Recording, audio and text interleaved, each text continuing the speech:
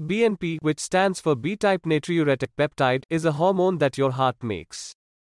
More BNP and nt-probnp are made when the pressure inside the heart goes up.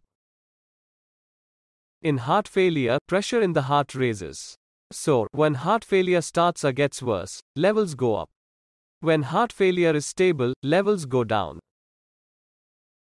Heart failure and other heart problems may be linked to nt-probnp levels.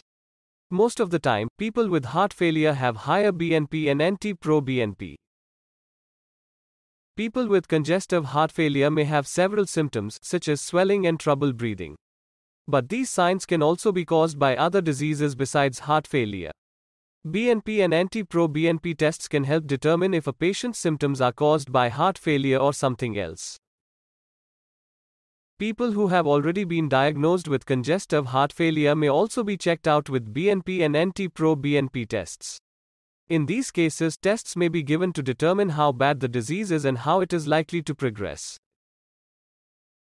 If you have signs of heart failure, your doctor may give you a BNP or nt-probnp test.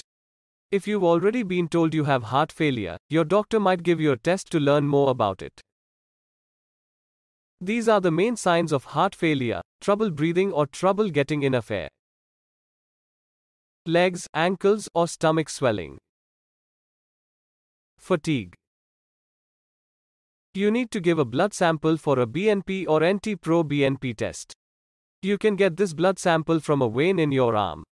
In an emergency, a small needle can be used to prick your finger to get a blood sample for quick testing. BNP and nt-probnp test results provide different values. Most of the time, doctors use nt-probnp testing to monitor heart failure patients. To prepare for the test, you don't have to fast or do anything else. Based on the reference range, an average level of nt-probnp is less than 125 pg per milliliter for people between 0 and 74 years old. Less than 450 pg per milliliter for people between the ages of 75 and 99. The following levels of nt-probnp could mean you have heart failure.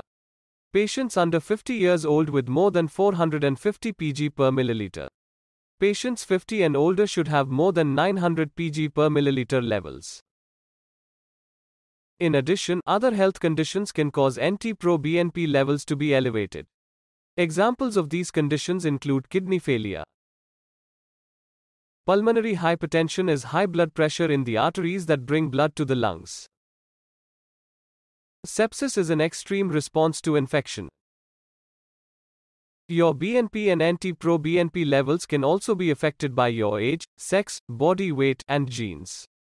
Because of this, your doctor will look at your lab reference range and age when determining your test result.